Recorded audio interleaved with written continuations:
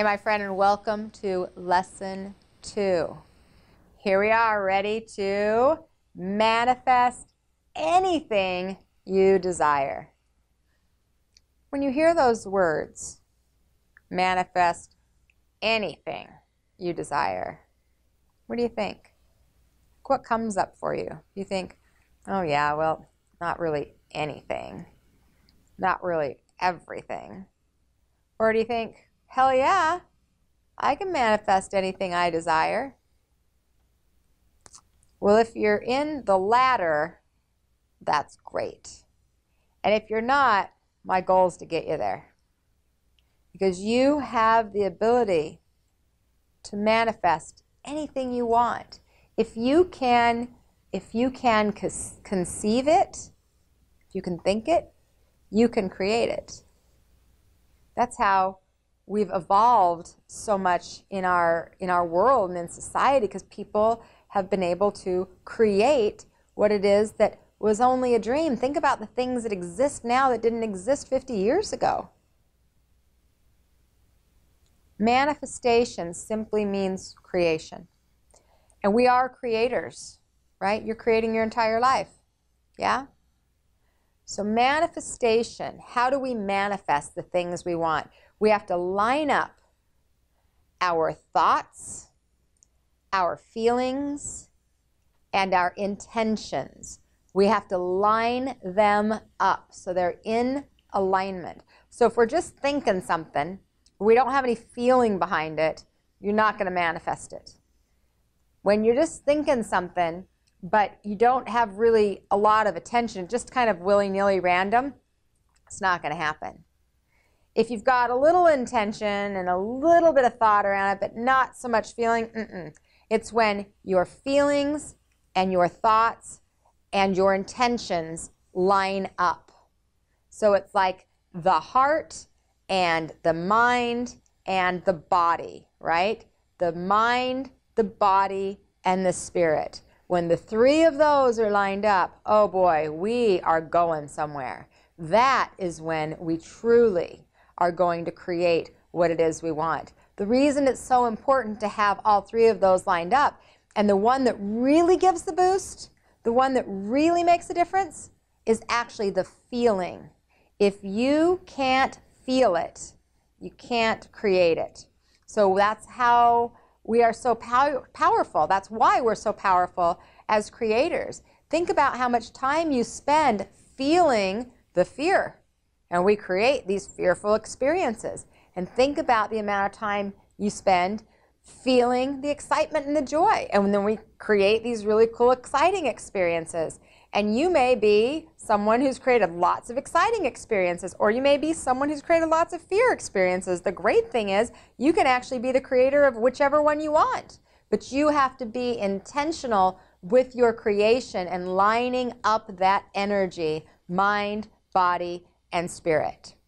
And we've already talked, if you've watched any of the previous steps, about the fact that you can't create for other people because you cannot feel for anyone else. You have to be able to feel it in order for it to show up in physical manifestation form. This is all very basic law of attraction stuff, my friend.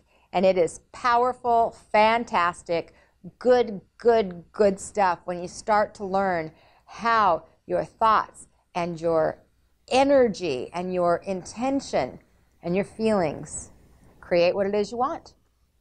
I have a really great process to help you manifest all that you desire. And it's 6 simple steps. That's all it is, 6 simple steps. And what I'm going to do is we're going to put that in the resources for you so you can go and print it out. And what I want you to do is fill that out. It is really, it's powerful.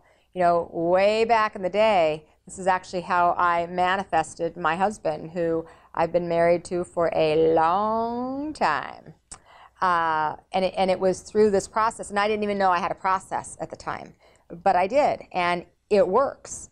And since then, I have really guided a lot of people in taking the action and following through, lining everything up, right, to get to the end result of manifesting whatever it is you want. And some of you may think, I want some really outlandish, crazy stuff. You know what? It doesn't matter. The universe has no judgment over what it is you want. So don't even worry about that.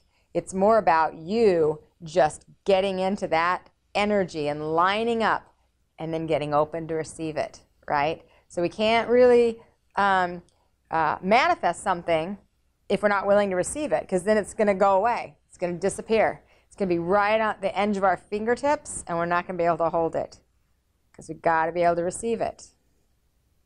Now, one of my favorite fun ways to manifest, and you've probably done this, and if you haven't, I highly, highly encourage you to do this, is create a vision board.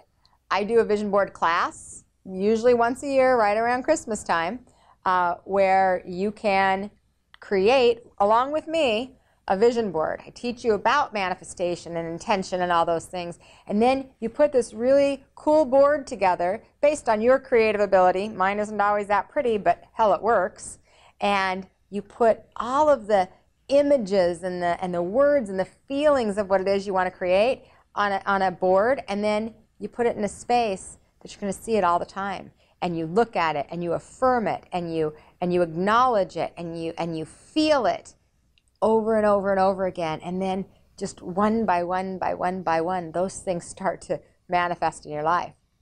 The very first vision board I did, I had written down, I just did words, because I'm not like a visually creative kind of person. So I just did words, and my words were, like gratitude and possibilities and openness and receiving and oneness, all these pretty fluffy words. And then after I was done, my spirit just guided me to just write a little message, and I wrote something, I can't remember the exact words, but it was something to the effect of, I desire to create a space where people of like minds, I desire to create a safe space where people of like minds can come together to learn, grow, and expand. And I didn't even know what that meant. I was like, what does that even mean? I knew I always wanted to have a space that people could come together to learn about intuition and angels and guides and deceased energies and all the kind of, woo-woo stuff, so to speak. But I had never even had words to say, I want to have a healing center. And that's what I really wrote on there without saying healing center. And man, within less than a year, I had that place. So these vision boards, they work. But you got to take the action, my friends. So turn that little light on inside of you. Get that energy pumping, right? Get ready to step in and line up with your desires and take that action.